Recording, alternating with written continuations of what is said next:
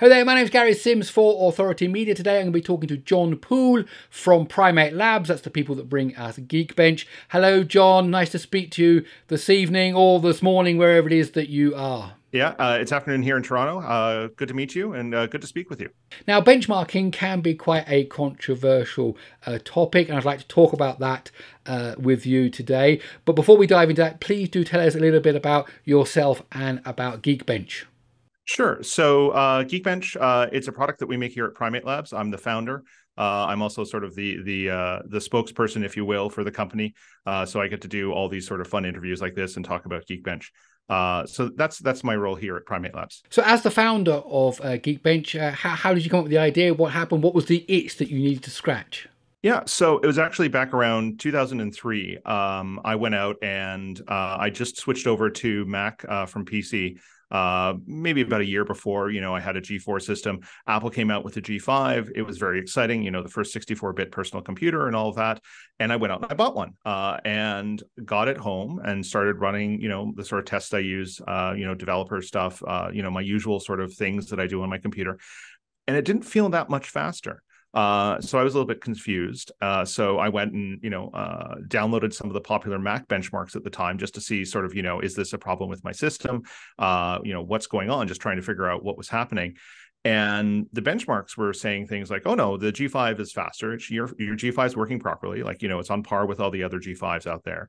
And I thought, well, this is really strange. So I went in and I reverse engineered one of the popular benchmarks at the time and found that the tests were very, very small and synthetic. They're sort of doing, incredibly simplistic tasks that really, weren't good measures of performance. Like they were so small and so trivial that, really just depended on how fast your processor ran and nothing else. Didn't take into account memory or caches or anything like that. So I thought, oh, how hard can it be? I'll write some of my own tests and we'll see what happens. And this was a side project I kind of worked on and off for about 3 years until about, early 2006. The first version was sort of ready to release. I went and gathered some data about, how different processors performed. It was available on Mac because that's obviously what sort of kicked this off with the G5. But I also still had a PC around for gaming and whatnot. So, I thought, oh, it would be interesting to do these cross-platform comparisons. And so in 2006, released the first version of Geekbench sort of as, this free download that people could use. We published a couple of articles just saying, oh, like, here's some charts and whatnot, some graphs showing, P4 performance versus G5 versus G4 performance. And very quickly we landed on the front page of, and I will date myself here, Dig. Lots of traffic, lots of comments, some people just tearing our methodology to shreds saying, you're doing benchmarking wrong. Here's how you do it right, which, was humbling because I came into this not knowing what I was doing. So got a lot of very great feedback very early on, a lot of it positive, a lot of it constructive. A lot of people were clearly interested in that. And that side project just sort of grew into, the business that it is today, where, we're providing benchmarks for millions of users each month. And, kind of sort of, for cross-platform comparisons, we're sort of the go-to benchmark now. And how big is the company now? It's not just you. There's more going on now. Absolutely. We've got a small team here. Mostly, most of us are located in Toronto. All of us are located in Ontario. We're sort of kind of remote, especially after the pandemic. But we've got a very a small but mighty team here that works on the benchmark. Variety of different roles from people who work on the benchmark itself to folks who work on the AI workloads that we're working on. We've got people who work on data science, sort of analyzing the results, making sure that we've got good statistical rigor. And then you still have me, who's the pretty face of the company. Now, you said those initial benchmarks that you're using were small and synthetic, and they weren't really giving you accurate results. Now, I noticed that Geekbench uses lots and lots of different algorithms because it's important to be able to simulate real-life workloads. Do you want to tell us a bit about the different workloads that Geekbench runs? Yeah, sure. So in Geekbench 6, we've got 15 separate workloads that we use to measure CPU performance. And we've tried to pick a variety of different tasks that reflect, we think at least, what people use their computers for day in, day out, or what they use their smartphones for day in or day out. Obviously, when you start talking about benchmarking, there's a lot of activity of benchmarking in other areas, servers, high performance computing, HPC. We try to avoid those workloads. So we really try and narrow in to what people are actually going to do with their computers. So it's a lot of, things like Compression is important because, doing things like, downloading apps on your smartphone, Android will unpack them so that, they take less data in transit. Other things like, we've got HTML tests in there because, people spend so much time in their web browsers today. That's an important metric to capture.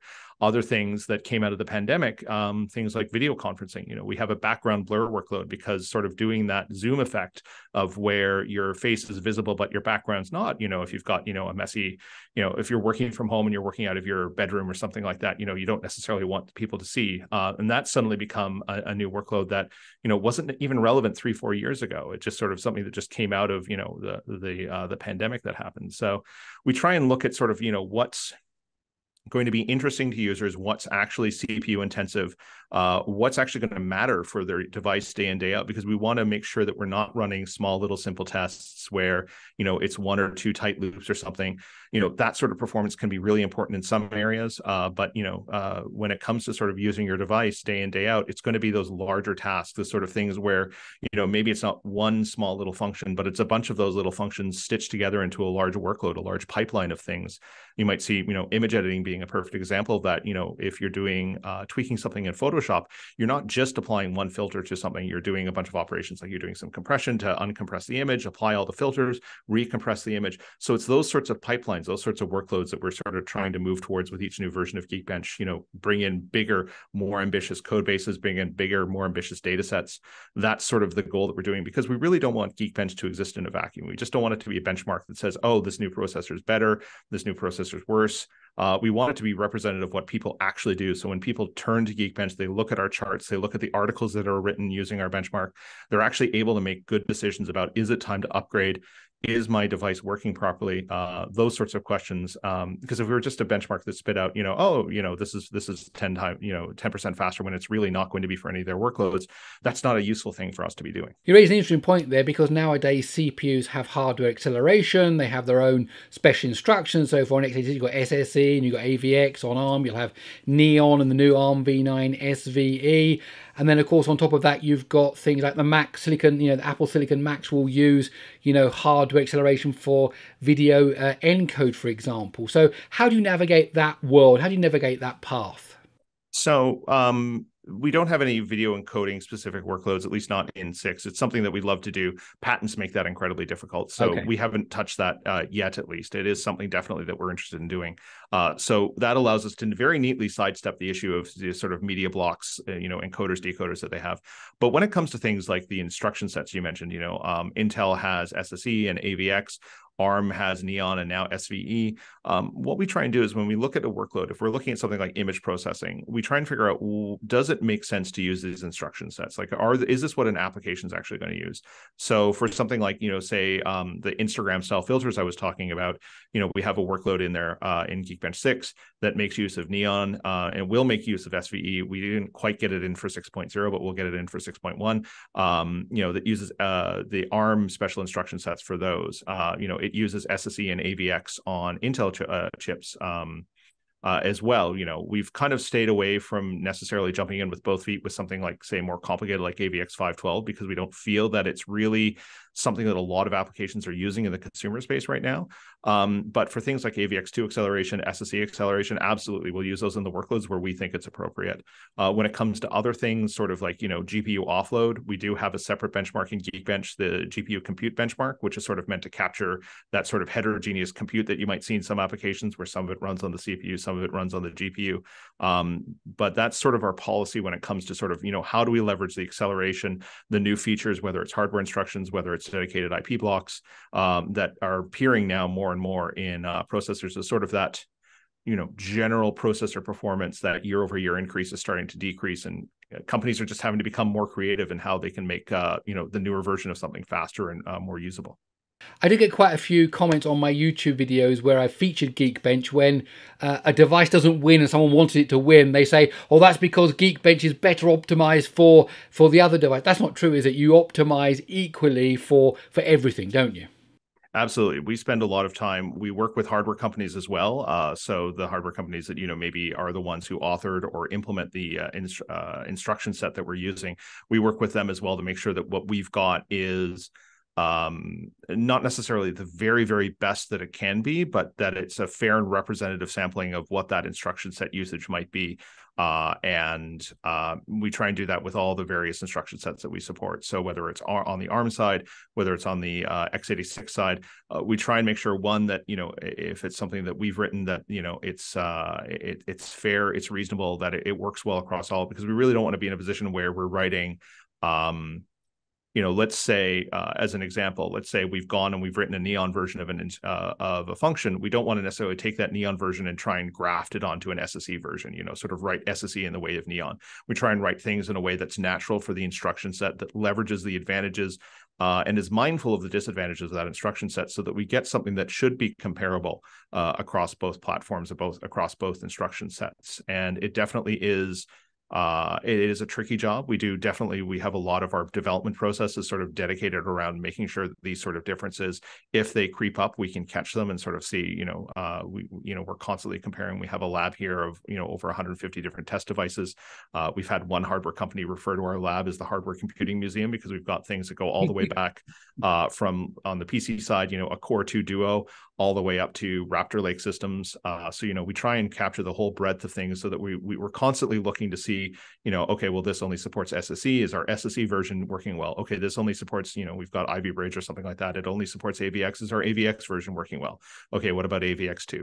So we're constantly doing that testing to make sure that, in the development process, we haven't missed anything, that the results make sense, that they seem sensible, and that we haven't introduced any of that sort of bias that might come, especially once we start getting to the point of, when we're handwriting AVX2 code or Neon code, that sort of unconscious bias, that one code path might better be suited for an architecture than another. We really try and avoid that, and we really dedicate a lot of time to making sure that doesn't happen.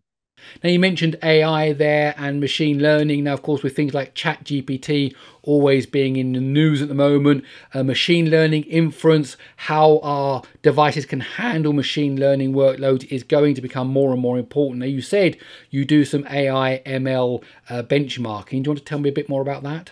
Sure. So we're actually taking two different approaches to how we want to measure ML performance. We are including ML benchmarks we had an ML benchmark in Geekbench 5. We have some new ML benchmarks in Geekbench 6, as I sort of alluded to. We now have a background blur workload that sort of mimics what Zoom's doing, where, the initial pass of that, obviously the blur that's happening in the background, that's a fairly traditional blur function, but just segmenting the image into sort of, this part of the image is the foreground, don't blur it. This part is the background, do blur it. That's, a fairly, I want to say traditional, but, traditional in the sense that 2018 is traditional for ML, a fairly well-known and understood, method for doing that.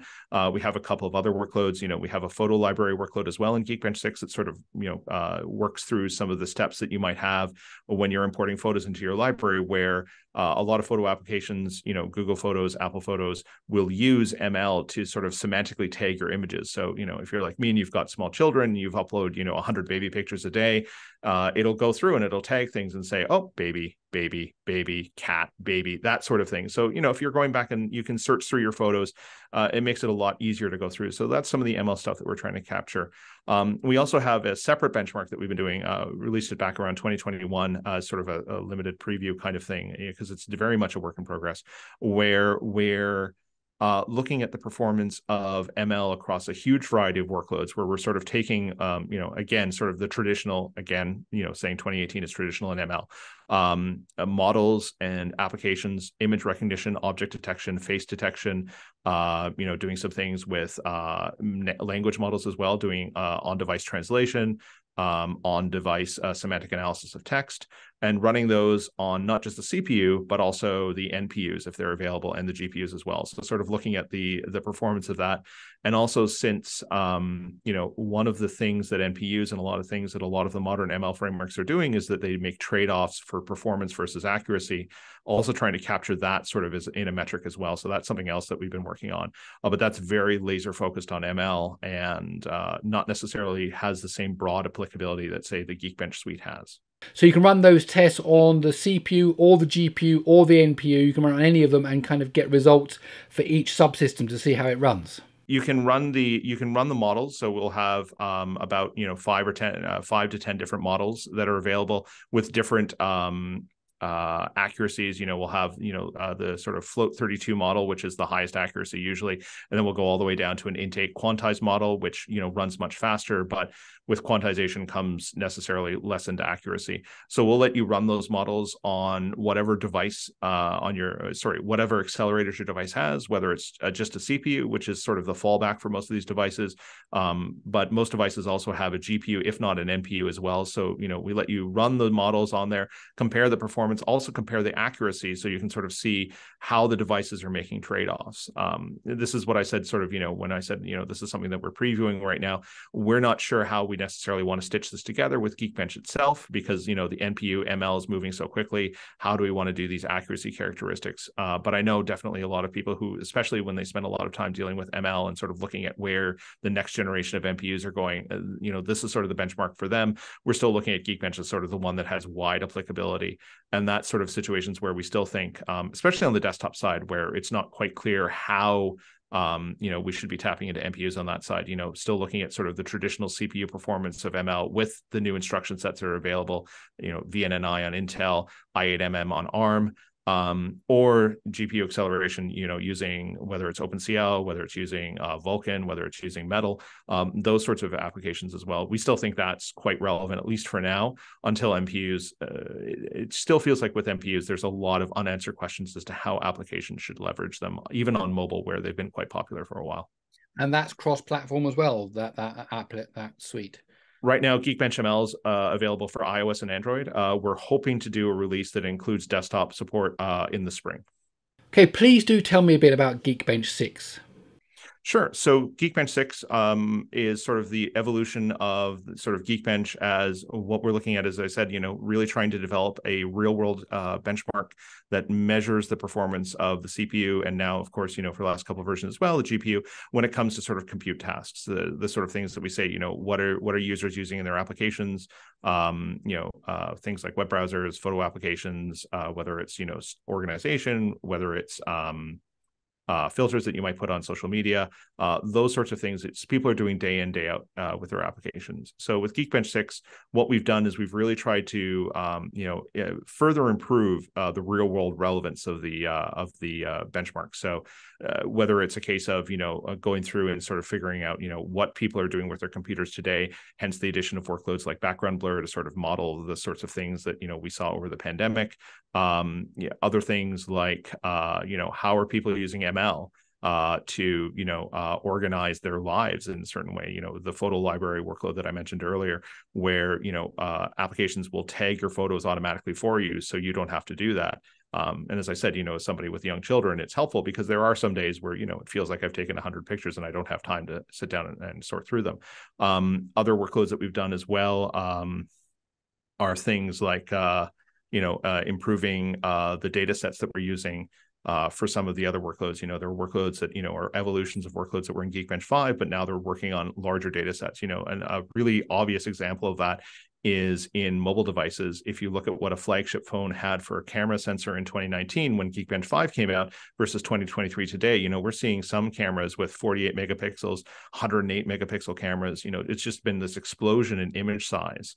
And applications have to deal with that. So, we're trying to answer questions like, how do applications, how does your processor, how does your phone deal with, a 48 megapixel image that your camera might be generating? You might be taking every single time, you take a picture.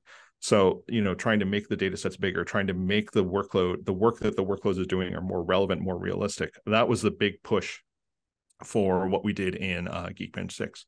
One other thing that we did as well, again, trying to look at the relevance, is we've completely changed the way that we do threading in Geekbench 6. So if you're not familiar with Geekbench 5, we've split out the scores into a single core score and a multi-core score. In Geekbench 6, we still have the same single core and multi-core score, but we've changed the way that we actually do the parallelism inside Geekbench to get that multi-core score. In Geekbench 5, what we do is we'd look at the number of cores on a system. So let's say you're on a smartphone and you've got 8 cores. We'd launch 8 separate tasks. And that's a great way to sort of measure a best case scenario for multi-threading. Each core can kind of do its own thing. It doesn't have to communicate with the other cores. It's kind of incumbent on the scheduler to move stuff around if, one core is idle or something like that. But for the most part, the cores kind of left on their own. They complete the tasks. It's kind of the best case scenario for threading. And what we've done in Geekbench is we think that sort of model's a little bit optimistic, because applications, as core counts increase more on the desktop than mobile, but as core counts increase, applications have to be rewritten and reworked to take advantage of those cores. And not all algorithms are going to be able to do that. Not all of your processes are going to be able to do that. Some things are still inherently single-threaded. Some things you can parallelize a little bit. Some things you can parallelize a lot. So that's what we've tried to do with the new multi-core suite in Geekbench 6, is split things out into those workloads where some of them parallelize really well. Some of them you get a little bit of parallelism. Some you just don't get much at all. And so instead of having that separate copy of a task on each of the cores instead all work on one shared task, which we think is a much more representative way of, if you've got a foreground application, you're applying filters to a photo, you're trying to do that sort of stuff. It's a much more realistic way, because now the threads have to coordinate with one another. They have to communicate back and forth. And it really puts a lot more stress on the operating system, on the CPU design, to make sure the communication between those cores is efficient, and that, the cores are able to work together as quickly as possible to actually accomplish a task. So that was the other really big thing that we've done in Geekbench 6, to sort of improve the real world relevance of the workloads. So the scores between, let's say, Geekbench 5 and Geekbench 6 are not directly comparable, because they are different benchmarks. However, when it comes to the point releases, let's say Geekbench 5, Geekbench 5.1, Geekbench 5.2, can you compare the results across these different point releases? Once we get, so usually with what we've done in the past, 3.0 wasn't necessarily comparable with 3.1, 4.0 wasn't comparable with 4.1, because usually there's always, as much as, especially now, we have a very large testing lab, so we're able to catch a lot of issues before the release, but there is always going to be feedback that we're going to get after we ship a benchmark, and someone's going to point something out and we go, oops, we made a mistake there, we should fix that. And we always try and do that in the first month or two. So 6.0 to 6.1, will it be comparable? It's hard to say. But after that point, we really try and keep the benchmark comparable for the 6.1, 6.2, 6.3. Usually when we do a .2, a .3 release, it's sort of we're adding support for new hardware. So if you're benchmarking that new hardware, you might want to just use the newer version. Otherwise, it's comparable to the older scores, because those systems weren't out at the time that, say, .1 or .0 was out. So for the most part, it's comparable. We try and call out explicitly where it is or isn't comparable in our release notes, because that turns out to be a very common question that we get just from our users. So we're trying to be more proactive about making that clear. Well, John, thank you very much for your time. Is there anything else you would like to add at the end now? What I'd say is that, we've worked the last 3 years on Geekbench 6. It's taken a little longer than we'd like, but, looking at just sort of the reaction we've had with, sort of the limited release that we've had with, various hardware companies, we're seeing people in different organizations with competing interests say, oh, we really like this benchmark. We use Geekbench internally because we think it's a good measure of actual performance. So we're really pleased to see the direction of Geekbench 6. So, we're excited about this release. I think it's a great improvement over Geekbench 5. Not to say Geekbench 5 was a terrible benchmark, but Geekbench 6, I think, as I said, is a step in that evolution of trying to make it, more relevant, more real world. So I'm really pleased with it. The team here at Primate Labs is really pleased with it. And I'm actually really excited to see what people think of it when we release later this month. Well, I'm really quite excited to get hold of it and to give it a try and to see the kind of numbers it's coming up with for the equipment I've already got and for new stuff that's coming. So you've got one fan here, so I'm all on Excellent. board. Okay, John, thank you very, very much. This has been an education and interesting and enlightening. Wish you all the best of success with Geekbench 6, and for the GPU stuff and for the ML stuff. Really, you have all of my support. Thank you for chatting me today. It's been a pleasure. Thank you so much for having me. Thank you. Thank you. Okay, that's it. My name's Gary Sims for Authority Media. I really do hope you enjoyed this interview with John Poole. John, again, very much thanks for your time. Do check out the Authority Media YouTube page, as well as Android Authority, SoundGuys, and Gary Explains.